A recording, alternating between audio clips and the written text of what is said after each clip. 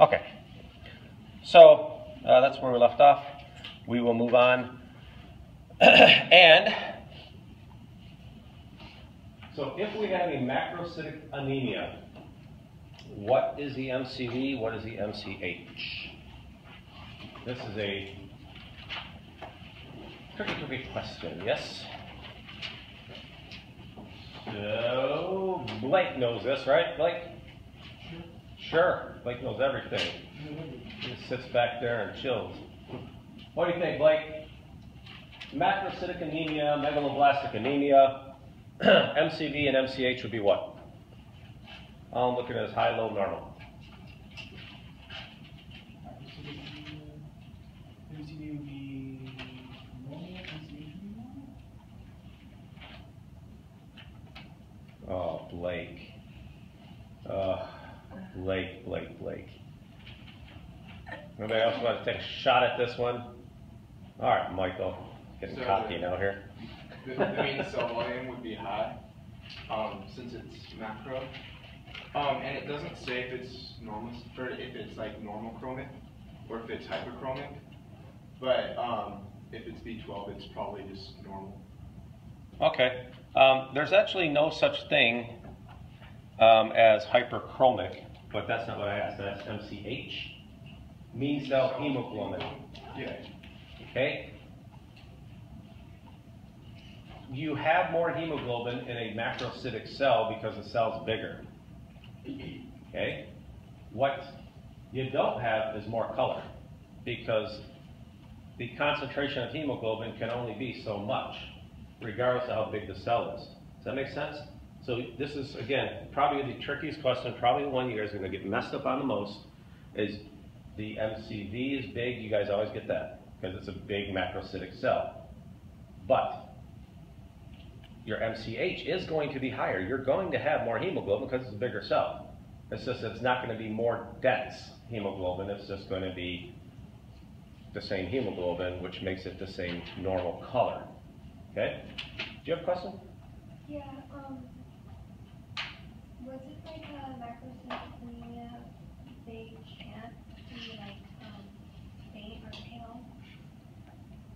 Yeah, I don't know of any macrocytic anemias that will be anything but normal color. There may be some that I just simply don't know, but boy, in my memory, I can't pull up anything at all that is a macrocytic and anything but normal color. Okay? Good question. All right? All right, so we already talked about the intrinsic factor antibodies, right? Again, if it's a B12 problem, it could be for not intaking enough B12. It could also be that you're intaking plenty of B12, you just don't have intrinsic factor, and you need intrinsic factor to be able to absorb B12. Okay? Can somebody look that up? It's driving me crazy. I can't remember if it's absorbed in the ileum or jejunum.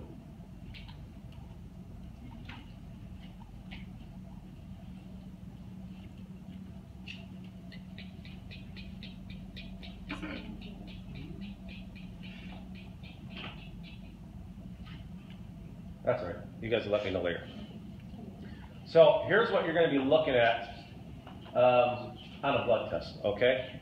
For megaloblastic anemia, what you're going to see is all of these, and again, you do have to know what the letters mean, but as far as the actual ranges, they will tell you, okay? For example, RBCs, red blood cells, and hemoglobin, says right there, they are both low. Therefore, you know you have an anemia of some kind based on that alone, yes?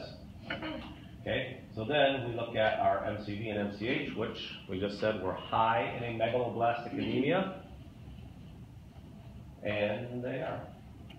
So we know that this is a problem with what? No, not necessarily intrinsic factor. It could be intrinsic factor, could be a problem, in which case you would have a what kind of anemia? Huh? Pernicious is vitamin B12 is intrinsic factor deficiency, yes. So you could have a pernicious anemia, which is a vitamin B12 deficiency anemia.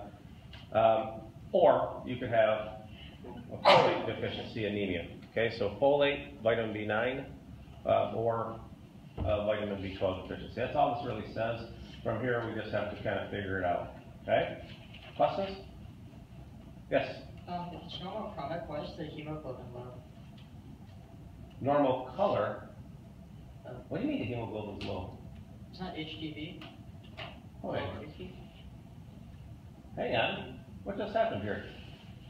You were right. That's what that does say, doesn't it? Oh, the hemoglobin's low because you do have less blood. Duh? Okay. Yeah. You messed you up there, Ben, at 7 a.m.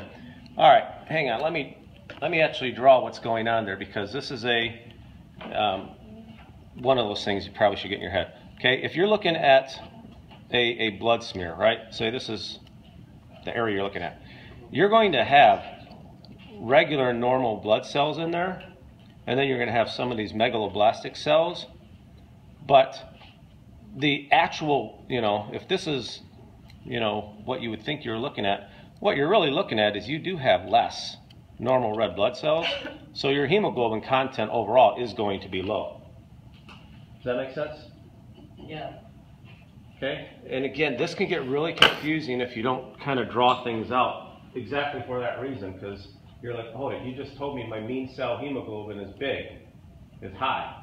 Yeah, it is if you're looking at the hemoglobin content, the average of hemoglobin content inside each red blood cell, but you do have less red blood cells in general because it's still an anemia. Does that make sense? Yeah, it does. Okay. Yeah, that's why I like drawing things out, because you can just get totally turned around. Anyway, let's move on to iron deficiency anemia. I wish we would have actually ended that last part last time and then moved on to this one, but oh well, I guess they're mixed a little bit. Iron deficiency anemia, as you guys know, the most common anemia that we're going to have. You see that for all sorts of reasons that we talked about some of them. Heavy menstrual bleeding, for example. Any of these internal bleeds, the ulcerative colitis or Crohn's disease, which are the ulcers in the digestive system, or really in the colon mostly, but Crohn's disease can actually go anywhere in the GI tract. So that's one of those things where you could have in Crohn's disease. We'll talk about that much later, I think, but that can get anywhere in the GI tract, so it can actually cause a vitamin B12 deficiency too, because it could actually go up and affect the small intestine, which is where B12 is absorbed. Hemorrhoids, if you didn't know already, basically are small little ulcers, I guess you could call them, in the colon. Parasites, as you see in this guy's foot, something growing down there, or running around, I guess, are parasites, not really growing, but okay, so you can see again, there's different reasons. You could have decreased iron absorption, you could have iron loss and slow bleeds, that sort of thing. Questions about that? Okay. Again, this is small, pale red blood cells, so the MCV and MCH are both low. Just like any anemia, you're going to have that whole fatigue, tachycardia, palpitations, tachypnea, paleness. We'll look at cholankia, which is the spoon nails in iron deficiency anemia. That's fairly unique to it. Yes? To be clear, for normal chromic anemias, you still get pale because your blood count is lower? Yeah, because you still have less blood. And you're pale because, you do get color from your blood. Okay, from those superficial capillaries and such. Okay? Alopecia, meaning your hair is falling out, not like the awesome way my hair is falling out in a pattern, but you just like pulling chunks out, right, out of weird places. So that happens. Okay? Also fairly unique to iron deficiency anemia is that tongue. Right? Notice those taste buds are just kind of smoothing off. All right, so that's something, again, stick out your tongue, okay, say ah, It's one of the things that you're looking for. You know, does this person have a smooth tongue? They maybe have iron deficiency anemia for a long time. Okay, and of course, pica. Okay, when people are deficient in iron, it goes back to their little lizard brains or something, and they're like, okay, somewhere I heard that there's like minerals and stuff in soil, so they might like start eating dirt, because you know they may not know why they're doing it. They're just like, oh, I know there's something back in there, right? So I mean, maybe they remembered something from 8th grade biology. I don't know. They eat weird stuff. Maybe some of the people that they weren't really good in 8th grade biology, so they don't remember exactly what, but they remember minerals are in something, so they start eating all sorts of weird junk, right? I don't know. You just get these cravings to eat bizarre things when you're low on iron, okay? And sometimes it pays off, and sometimes you're just eating bizarre things, okay? Now that's not the same pica reasons that you had with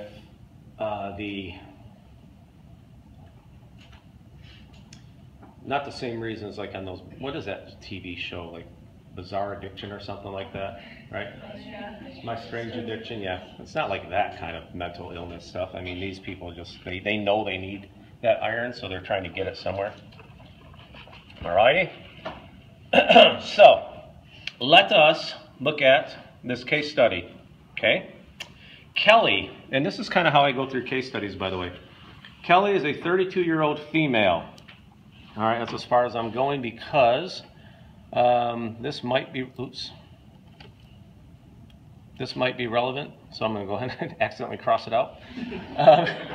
That presented to the clinic with a fever, okay, may be relevant. Complaints of constant fatigue, doesn't everybody? Physical exam revealed tachycardia, tachypnea, pallor, very low body weight. That sounds really familiar. The fast heart rate, breathing, paleness. Maybe we are talking about an iron deficiency, or not even necessarily iron deficiency, just some kind of anemia, right? With those, I seem to remember that. EKG was ordered, no unusual activity. Okay, so not having a heart attack, that's good. Fever was treated with NSAIDs, non-steroidal anti-inflammatories like, you know, ibuprofen, that sort of thing. And a CBC was ordered as part of a further workup. Results showed, okay, decreased serum ferritin. Okay, so that's ferritin. That has something to do with iron. Oh, and that's the one with the word tin in it. Okay, so decreased serum ferritin. Okay, so low iron with the tin in it. Okay, I'll get back to that because that tin reminds me of something.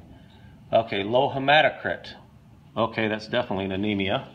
That's because that's a percent of red blood cells in that blood sample. And hypochromic microcytic erythrocytes. Oh, that immediately tells me I have low iron, right?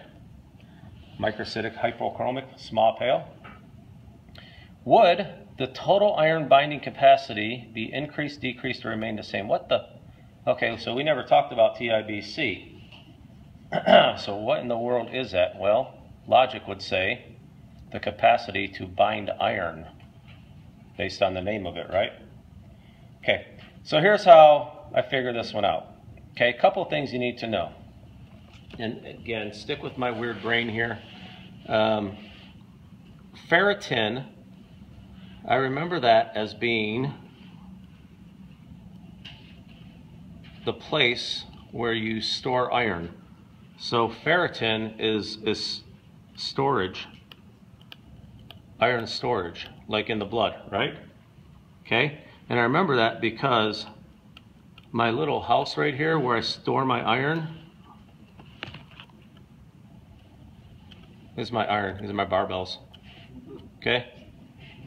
So this is where I store my iron. That happens to have a tin roof, so that's storage iron in my blood, okay? Kind of reminds me about something else. It's like, how did it get there? Okay, how did it get into storage iron? Well, it had to be transported by something. So this is where I draw this incredibly good-looking semi. Eh? I know, right? I'm an artist. Never bothered telling you that. There's me, looking at you. Okay? So I'm transporting this iron on my little semi. So I am transferring it from in the blood. Again, these are bound proteins, by the way, but I am transferring it. So I'm going to write transferrin. V-R-R-I-N. I am transferring it. Right? You got to talk like that because you're a semi-driver. So I'm transferring my iron into my storage iron so it can be stored in my ferritin.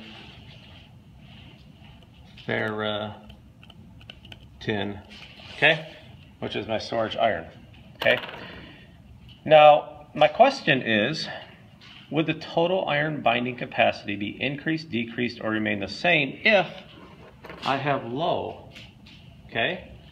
So if I have low ferritin, low storage iron, that means I probably also have low transferrin because I'm running out of iron because I do have my microcytic hypochromic, which means I have very low iron.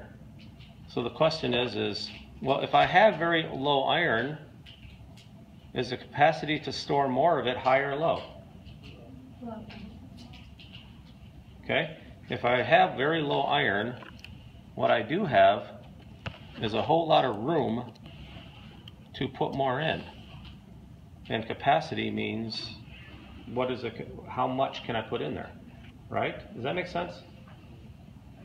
Because it's empty, right? Which means I have a lot of room on my truck. I have a lot of room in my storage, right? Now, keep in mind, transferrin and ferritin are places where iron can be bound, okay? Whether it's being transported through the blood or whether it's in the bound to the ferritin state. Either way, if I don't have any, or if I have very little, then I have a lot of room to put more on, therefore the capacity to store more is very high.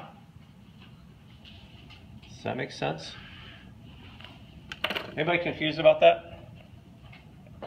So I may have talked in some double negatives there, I'm not sure. Okay, so anyway, that's how I remember what that whole total iron binding capacity thing is. And it all kind of starts with my stupid little ferritin with my tin roof for storage iron. And, you know, I'm transferring something on my truck that's iron. So again, the transferrin and ferritin, these are actually proteins that are floating around the blood, and that's what they're for. Okay? Questions on that? Okay. Just like any other anemia, when we're looking at iron deficiency anemia, you're going to see the same kind of a lab test. Obviously, they don't all look like this, but you look at your red blood cell count, that is low. Your hemoglobin count is low. You also want to look at the hematocrit, that's the one right below that. That's also low. A lot of times, that's all people look at is to look at hematocrit and go, yep, you definitely have anemia. Okay, this is more specific. And then you look at your MCV and MCH. That means small and pale when it's low and low. Like I said, there's other things on there you can look at, but we don't care right now. Okay, because that's plenty to tell us we have an iron deficiency anemia. Questions? Okay. There's that spoon nail I was talking about. You will see this. Has anybody ever seen this, by the way? Somebody with spoon nails like that? Every once in a while we get some people that are like CNAs in here, and they're like, yeah, I see that all the time at the elderly care home. What's the political correct word for a nursing home nowadays? Long-term care facilities. Retirement facility. Well, okay.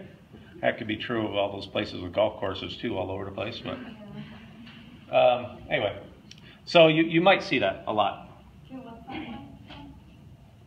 Iron deficiency anemia is both of these. Iron deficiency anemia will. It's in older people more common? You tend to see it a lot more in older people because, again, to have your nails spoon like that, you got to pretty much have iron deficiency anemia for a long time before it really does that. Okay, and if you think about it, where do you get most of your iron from? Intake. Me? Anybody? Yeah, sure, you. Where do you get most of your iron from? How do you intake it? Like probably meats. Probably meats, right? If you think about that, as you get older, that whole esophageal peristalsis thing doesn't tend to work so well in elderly. I don't know if you knew that, but that's kind of a major issue where they can't swallow things very well. So they kind of lay off meats because that's like a heavy thing. You got to chew really well and then swallow. They do. They tend to lay off meats a lot. And when that happens, you know, you tend to get low on iron, and next thing you know, you got spoon nails. Yes, yes. What specifically causes the nail to do that from low iron? That's a good question. You have to Google that one because I don't know right offhand. Okay. Is iron like in your nails and makes it grow and then when it doesn't? Iron must be somewhere in there. I don't remember iron ever being in my learning about nails life, but it's got to have something to do with it, right? Yeah. I worked in a senior home this summer, and a lot of them weren't that bad, but like they wouldn't feed them like meat. They would have them have like meatloaf or fish. And that would be their meat. Isn't meatloaf meat? Yeah, but it wouldn't be like a pure like. Oh yeah, you're not gonna give somebody steak and a nurse. And what did you call it? You worked where? A senior home. That's the new word. I'm sorry, I got to keep up on this politically correct stuff, man. Or is it senior care facility? Senior care facility, senior home, senior assisted living. They go senior now. Got it. No longer is it the old folks home from back in my day. Okay. So anyway, yeah, you can see these. What was that? But yeah, so they gave a meatloaf and what? And fish. Okay, that makes sense. Again, those things are a lot easier to chew, to digest.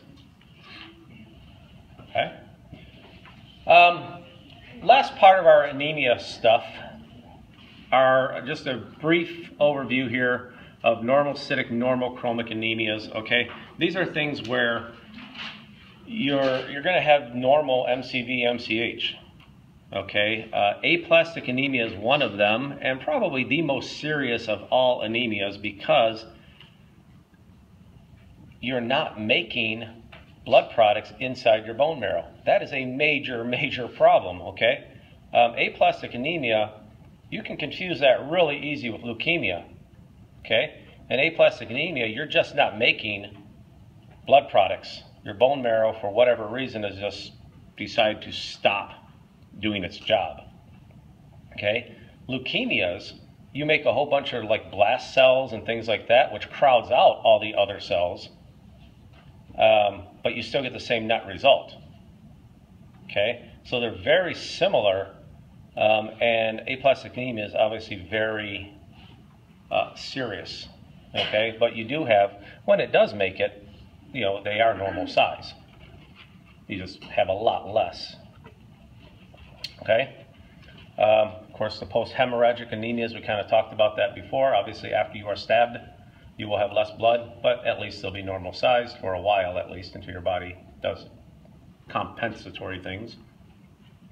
Some of the hemolytic anemias, for example, sickle cell, okay, is one of those that, you know, the red blood cells are destroyed because they're not the ideal shape and such, so the body will destroy them early. And then anemia of chronic inflammation. Anybody have any questions on any of that? Okay. Keep in mind that your homework is pretty much everything that we've talked about up until right now. That first part of your homework that's due